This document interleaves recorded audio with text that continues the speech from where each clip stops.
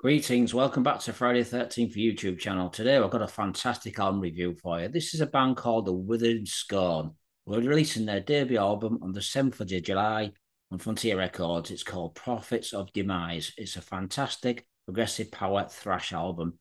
Check out what's in the lineup, folks. It's got some interesting musicians. So you're probably asking now, who are the musicians for this new album, this new band? It's Shawn and Glen Drover, formerly both with Megadeth. Fantastic musicians. Now, Shawn's also had a band called Act of Defiance, who released a couple of albums on Metal Blade Records. Whereas Glen Drover, a fantastic, awesome guitarist, was once with King Diamond, has also played live with Testament and also with Jeff Tate. He's done fantastic albums in the past. He's also had a band with his brother back in the day called Eidolon. You maybe know those guys. If you don't know them, I'm going to tell you a little bit about those guys before we talk about this new album. Now, this band also features Joe Dibiase, who used to be with Fate's Warning, a fantastic bass player, the original bass player. And we also have German vocalist Hanning Basse, once with Metalium and Firewind. So it's an all-classic lineup for this great new debut album. Fantastic all-around album. So I'm going to talk about this album very shortly. Now we're going to talk about Eidolon. Now, Eidolon was briefly put back together, reformed in 1993 by the brothers Shawn and Glen, as we all know, Canadian-based power metal band. They did some fantastic albums. The band would also feature on the very last album for Eidolon, Nils from the band Pagan's Mind. The album was called A Parallel Otherworld. Fantastic album. In total, Eidolon have done 7 albums, and the band's debut album was called 0 Hour, released in 1996. Now, this was a self-financed release, and I'm pretty sure it got reissued in later years. Brilliant album. I own this album. I think it's a fucking fantastic album. The band went on and did the second album called Seven Spirits, another fantastic album. Then for the third album, the band signed to Metal Blade Records, releasing the album Nightmare World. Great album. You may own some of these albums, but Eidolon were a fantastic band. Now, Glen has also done some instrumental albums, really, really good albums, fantastic playing, not as heavy as he would do with Eidolon or King Diamond, as you can imagine. This was more, in fact, sounding more like Tony McAlpine, Joe Satriani and Steve Vai. Fantastic musicians. So if you want to hear something that's melodic and a lot of beautiful instrumental parts, check out Glen's solo albums. Now, after the departure of Glen and Shawn leaving Megadeth, they went separate ways and did their own little things. But now in 2020, the band formed Withering Scorn, the two brothers, which is a fantastic debut album. It contains 8 songs and it lasts 40 minutes. It's a really heavy parts, melodic, slap in the face, power thrash metal album with progressive parts. Like you said, you've got the bass player from former Fate's Warning, Joey on bass. He's a fantastic bass player. Now, I wouldn't say this album has hints of Fate's Warning, sadly, but Joey's a brilliant bass player and he fits in really well. As for vocalist Hanning, a fantastic, powerful singer, as we all know. His former bands, Metalium, were fantastic. There were some really good albums. And his work with Firewind was also amazing stuff. So if you like Metalium, Firewind, you've really got to hear this band.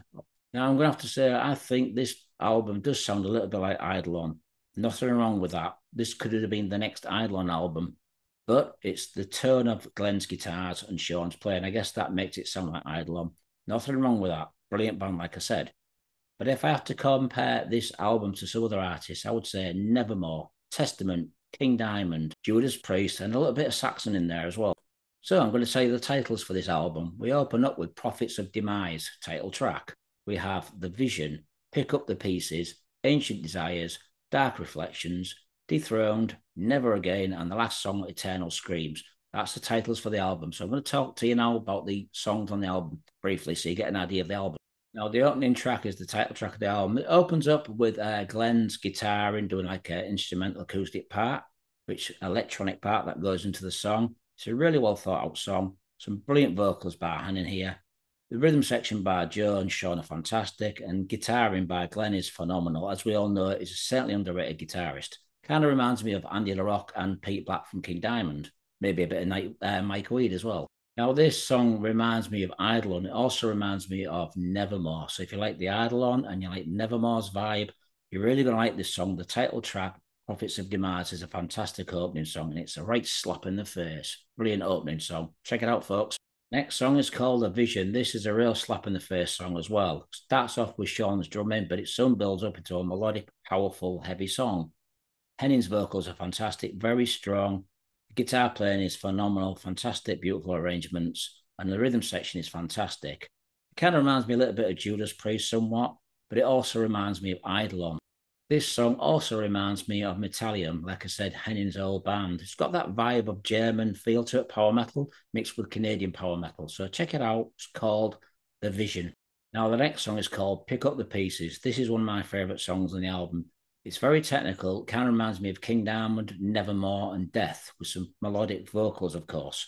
Really well arranged song, really powerful, technical. So if you like your technical metal or progressive metal, whatever you want to call it, this is a fantastic song. It's definitely one of the best songs on the album for me. It's called Picking Up the Pieces. Now, the next song is called Ancient Desires. This kind of reminds me of the eeriness of King Diamond. It's a really, really good song. It's powerful. There's some beautiful guitar playing here. Like I said, Glen does sound like Andy LaRocque a lot. Nothing wrong with that. Andy LaRocque is a fantastic guitarist and one of my favourites. So I have respect for Glen trying to have that same sound as Andy LaRocque does. But it's a brilliant song. And if you like your King Diamond with powerful power metal vocals, this is a really good song. It's called Ancient Desires. Now, the next song, Dark Reflections, has the Eidolon, Nevermore, and Testament vibe. I guess you could say it could have a little hint of Early Forbidden. Now, the next song, Dethrone, kind of reminds me of Elegant Weapons, Judas Priest and Saxon. It's more of a traditional sound, but it's still power metal. I guess you could say it has a little vibe of Primal Fear as well, but it's a brilliant song and it's called Dethrone. Now, Shawn's drumming on this song kind of reminds me of Mickey D when he was in Motorhead when they did the song Sacrifice. Very technical drumming, brilliant drumming all around. Now, the next song, Never Again. This reminds me of the second Eidolon album, Seven Spirits. If you've got the Seven Spirits album, you're going to know exactly what you're going to hear on here.